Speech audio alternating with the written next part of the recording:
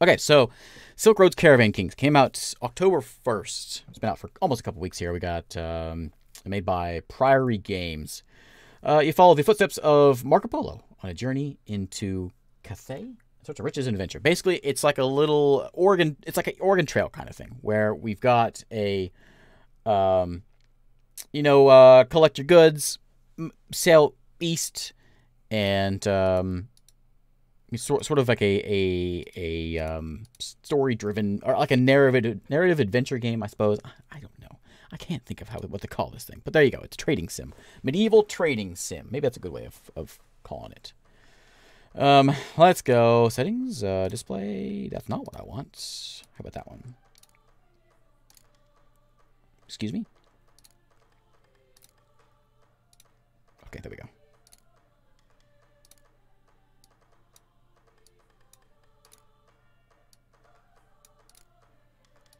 Didn't change any. Can you hear it any?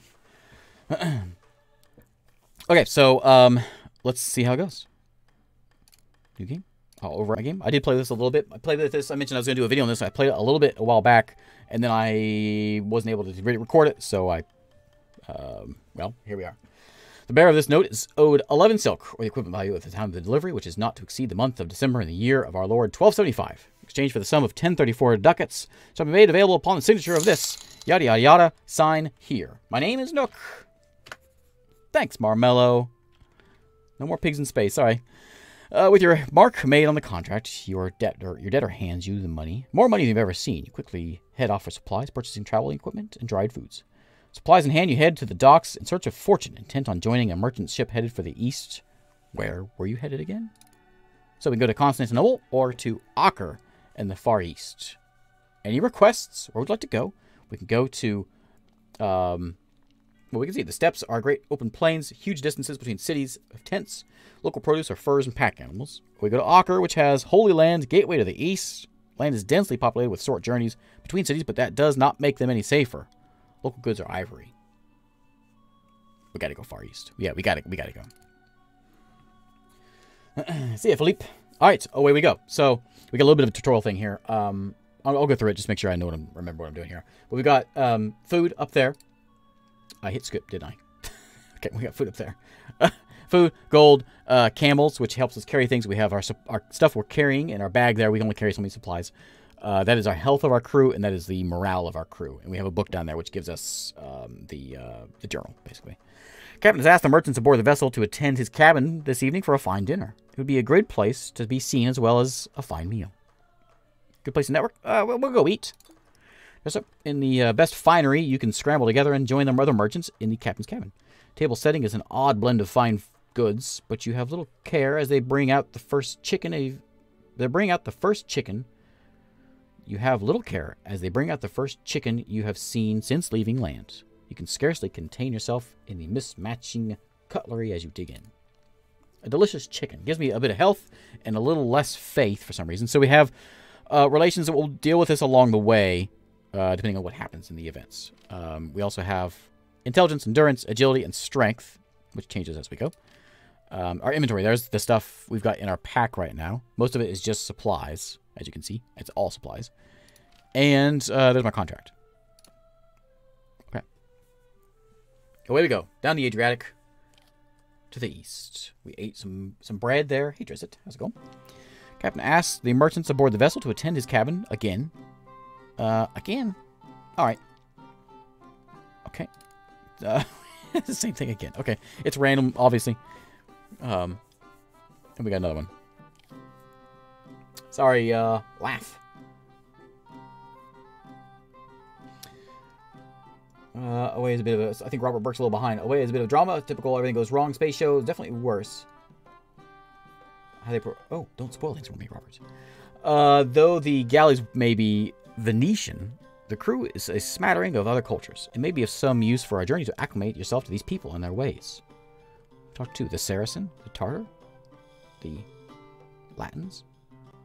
Let's chat with a Saracen. Looks at you with suspicion as he does with all the Venetians, who spit on him as they pass. His demeanor softens when you try speaking the Turkish tongue. He corrects your pronunciation, and you share brief chats between his duties below. He's not all bad. Hey, there we go. Excellent. The Muslims like us a little more.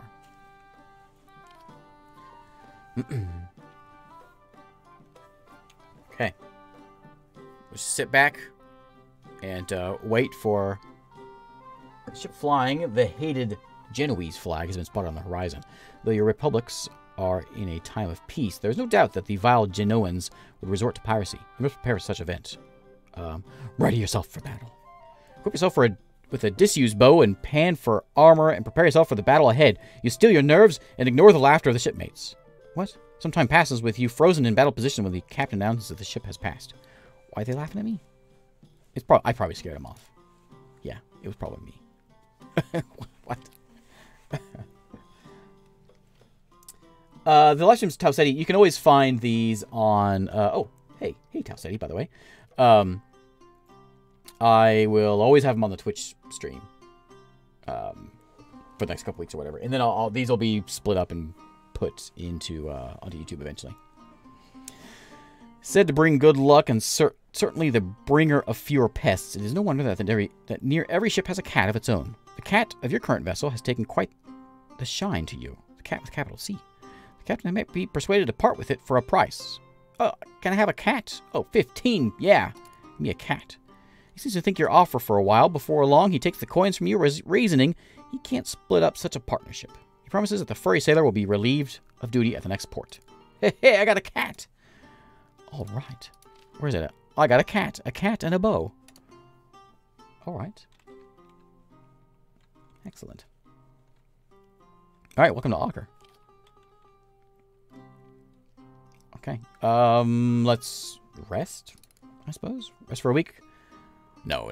Maybe not. Not yet. Let's take a look at the market. I suppose we can buy some things. Let's buy a little bit of silk and restock ourselves. Okay. Is that all we do? Go there. Okay. They sell camels for merchants for 272. I'll buy a camel. That helps us. We can hold 60 now. Strive for cash. You can always spend a month in the city for 70 ducats. No, let's travel. Find a caravan leaving for Baghdad. They say that the journey is 23 days, requiring 4 pounds of supplies. Let's do it. Okay, away we go. Equipment, cat.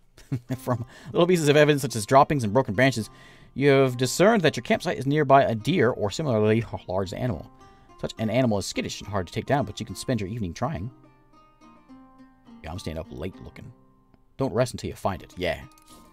You're up all night combing the area for any animal track marks, trying to deduce its movements. All you find are mere track marks and some tufts of fur, but no deer. Must be long gone by now. Oh dear. What changed up here? Anything? 15 ducats for a cat. I got ripped. Probably. I don't think there's any way of speeding this up. It's, kind of slow going here. Caravans are all a mixture of cultures from across the Silk Road. Spending so long around such a mixed group of people, you begin to pick up words or even phrases if they're said often enough. With just a little more effort, you might be able to string a few sentences together. Which language do you choose, though? The language of horses? The Saracens, the Indians, or the Chinese? Let's go Saracen. That's where we are, right? You find your proposal interesting, not amusing. Over the next week, you walk with him, dine with him, carry out every conversation in pure Arabic. You're not sure if it's the tense or the sentence structure, but your tongue just can't hack it. At least they found you funny. Come on now. That's not nice.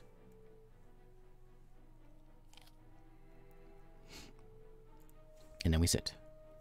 And we wait. And we trek. Shoes crafted with the leather of a giant snake, which never wore out.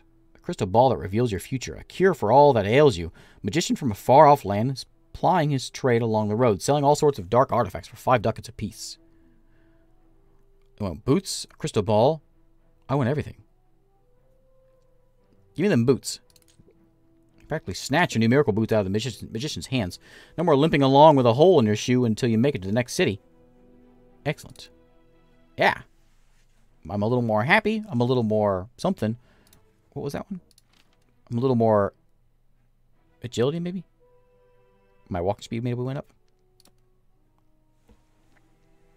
Language of horses. Nay. Oh, boo. Oh, boo. Yeah, Void Eclipses. It wasn't in the poll because I'm going to play Void Eclipse tonight. That one wasn't on the agenda, or wasn't on the voting list. Some of your less civilized traveling companions have seemingly decided to make an offering to their gods, or is it the spirits? Maybe their ancestors. Either way, they have been chanting and crisping a chicken since before sunrise, and your patience is beginning to wear thin. It's wearing extra thin, apparently. Are you going to eat that? The companions are seemingly stunned into a blessed silence as you reach between them and pull off a leg. The worshippers are clearly infuriated at you and shout you down as you return to your cargo. My favorite. Who was that? The Tengri? Tengri? I don't know what that is.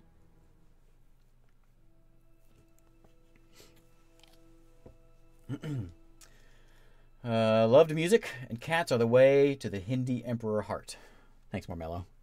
Up ahead, there's a spot well populated by other travelers. The region offers little in the way of wildlife and foliage in this otherwise arid spot lay several hot springs. According to your companions, it's said to be able to heal any injury. Bath time! Strip down to your essentials and dip your foot into the steaming water. You let an involuntary sigh of relief as you slip deep into the water and die. Barely noticing the men around you, you'll lounge around in the hot water for hours until your skin has thoroughly pruned. Oh, I'm feeling good. Yeah, I'm very joyous. Very strong as well. The Tengri are steppe nomad religions. Oh. Thanks, Perfect Health. In this part of the world, it's apparently customary to take to the rubbing of one's body with hands for medicine and pain relief. You've heard that the procedure built before, but it's now being offered to you for a small fee. I mean, I feel fine. I don't know. Too hedonistic for me. Keep your paws to yourself. The whole procedure just sounds a bit too much like something that pagans would come up with. Besides, who in their right mind would pay good money to be battered by fingers? Foolishness. Thanks, Marmello. Yeah, Void Eclipse next time. We'll do Void Eclipse next. We'll go back. We're going future. We're going back past. Well, not really future, I guess, with Space Race. Emotions seem to have boiled over in the caravan, and for once you aren't involved. What do you mean for once I'm not involved? Started out as a normal argument over the proximity of a Saracen's camel to a Tartar's has exploded into a full-blown fist fight. 5 ducats on the Saracen. Tartar in your group is quick to take your bet, confident in his man's ability to fight. Meaty slaps of bare knuckles against weather skin and chiseled muscles make you feel every punch. You seem equally matched, but the Saracen is tiring. Finally, the Tartar delivers a knockout blow to the head. Oh, I lost. But we're almost to Baghdad. I guess I probably should have bought some supplies before here, right? I'm a trader, and I didn't bring any supplies to Baghdad. So, let's see. Then we gotta go to the mountains. We've got plenty of food still. If you spill salt, you must throw a pinch over your shoulder. Sneezing before work is bad. Bad luck. Don't eat yellow snow. List of superstitions that traders hold are endless. Any downturn in fortune is being blamed on your inability to hold these rules. Perhaps you should entertain these pagan ideas. Yeah, we'll follow along. Study these superstitions like the Bible. You are the first to bless someone if they sneeze and knock on wood almost any time you speak. It's fair to say that you are the luckiest man around. Sure.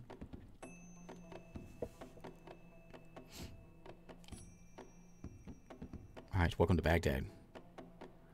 Minding your business, one day a man barges into you. About a moment later, you see the member of the local militia tackle him to the ground. Still thinking that this land is tight on manners, you realize that the man the guard is holding is a little more than a boy. And the boy has your bag.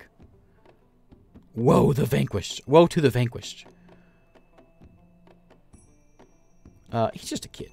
No, we'll be nice. Explain to the militia man that you had hired the boy as your servant and that he had stumbled doing his duties rather than run away with your bag. He doesn't seem to believe you, but with the guard distracted, the boy drops your bag and runs into the crowd. Wait. Look at that. See, we're a good guy. Now, welcome to Baghdad. All right. Market. So, yeah, we got to buy things here, I guess, right? Our whole point, I don't know what, I didn't see prices here before. But I guess we got to make some cash.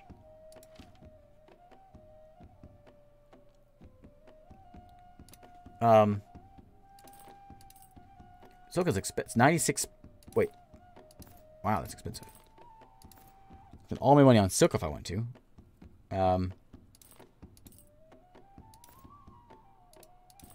Okay, is that. I don't want 7. I want just 1. There we go. Let's buy 5 silk. I I don't know. I don't know how it works. Maybe we shouldn't do silk because it's expensive. Maybe we should do... Wait, ivory was... We know ivory was cheap in the east, like Far East, right? Maybe we should buy furs now. And then... Let's just load up on furs. Silk in China and ivory. Yeah.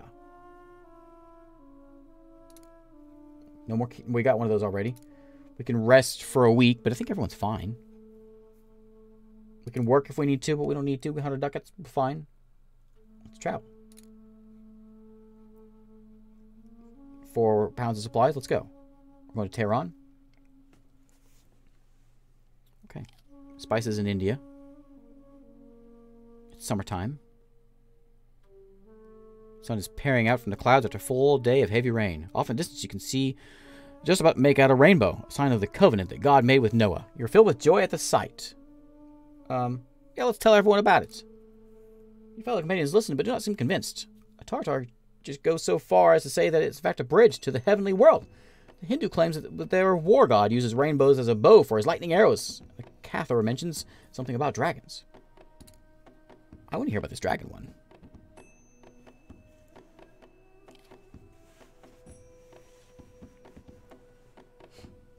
Alright, let's go to Tehran. Resting in a roadside tavern above the general din of the travelers and locals, you hear the faint sound of music. You rise from your bench, finding yourself drawn towards the sweet sounds of the plucked strings. Discovering the tavern's keeper's daughter with a lute. Oh. Let's listen for a while. Stop your drinking and listen for a while to the careful plucking of the cords. The daughter blushes from your attention, but you scarcely notice that as the foreign yet familiar music lulls you into thinking of home. Hours pass before you quickly return quietly to your camp. That's sweet music. Okay.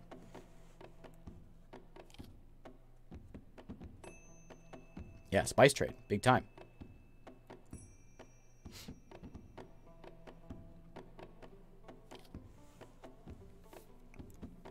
Shoes craft with leather from the giant snake. Oh, same person again. Yeah, give me that crystal ball. Grab a crystal ball and begin to peer into it. After a few hours, you swear that if you hold it against the firelight, just the right angle, move your hands over it, you can make out some shadows from your future. Will I be rich? Well, tell me. Thanks, Marmello. Marmello, you're extra kind tonight. Thank you. Merchant's boots are a merchant's lifeblood. Most merchants are more cobbler than marketeer. I got some nice snakeskin boots, though. At least the successful ones are. When your boots are off-colored scraps of leather wear, you add another hole, you think it might be time to visit the village cobbler. No, mine are fine. Mine are fine. You can weather a few more miles in these boots after all. Yeah. Plenty of time for boots later on. I got snake boots. I'm fine. Does that actually go in my inventory? That's like a one-time thing. Yeah, I just have my... What am I doing with my cat this whole time? Is my cat just like... along for the ride? Oh, look, this one again. Again. Give me that cure for the common cold, I guess. There we go. This tiny glass bottle at the bottom of your satchel. It takes some time to make sure that nothing's going to damage it in your bag. Like my cat. But I accomplish it eventually. Okay. It's going up. It doesn't actually give me, like, a thing. It's not equipment. It's just a health boost. Nobody asked the cat if he wanted to join. Cairns are an ancient tradition of the Silk Roads, and they line it from shore to shore. They consist of stones gathered in a pile, almost like roadside shrines to trade. They help to signal to travelers that they are on the right path. Caravan stops to help reconstruct a cairn that has been knocked over. Nah, just leave it. Rub some dirt on your leg and tell the caravan master that you desperately need to find a doctor, as your leg appears to have contracted the pox. What? You beg him and tell him that he can rebuild the cairn on the return journey. Took a little convincing as his eyes bulge at the side of your leg. Oh, I lied to the guy? He bought it. Well, that's kind of strange. Why would I do that? Just say leave it. Okay. The cat's the one riding the one camel you have. Yeah. Okay, we made it. We made it. Ooh, look at this place. So I can go trade with you now. Must pay a tax. Each trade good in your inventory, the amount owed is 10 ducats. Alright, fine. Is that a good deal? Where was it? 37. Yeah, I bought it for 30, right? Hey, we made some cash. We made profits. Let's buy some, I don't know, spices. Give me all your spices. 10 spices, please. And, not ivory. 10 spices. For cash, we can, okay.